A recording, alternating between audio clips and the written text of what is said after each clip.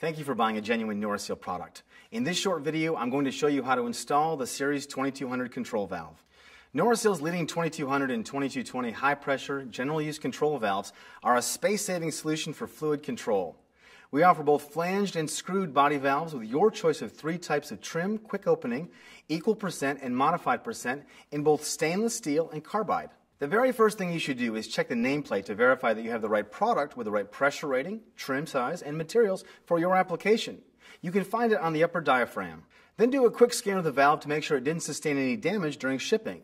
You should also wipe down threaded and gasketed surfaces. Pay attention to your flow direction when you're installing the valve. Flow direction will depend on the application and trim selection.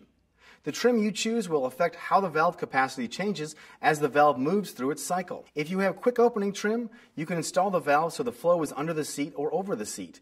But if you have throttling trim, flow direction should be under the seat. As I mentioned before, we offer both flanged and threaded body valves. When installing a flanged body, it's very important that you cross-pattern the bolts when you tighten them. Use general industry standards for bolt tightening. When installing the threaded body, watch for cross-threading so you don't damage the valve body, which would require replacement of the entire valve. It's probably worth mentioning that you should always follow good piping practices.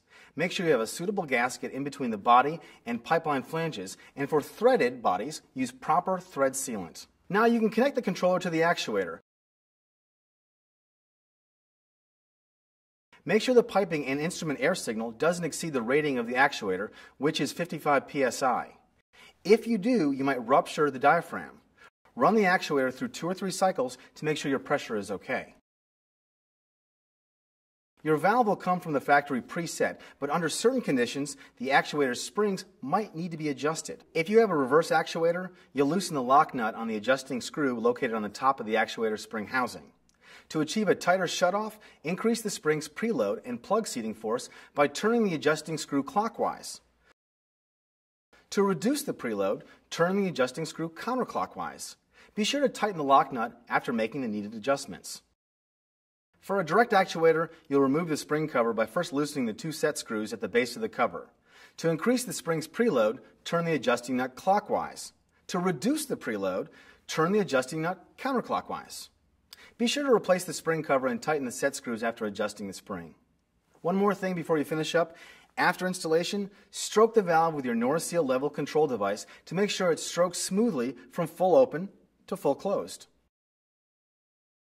For more information, download our new Series 2200 operations and maintenance manual at www.norriseal.com.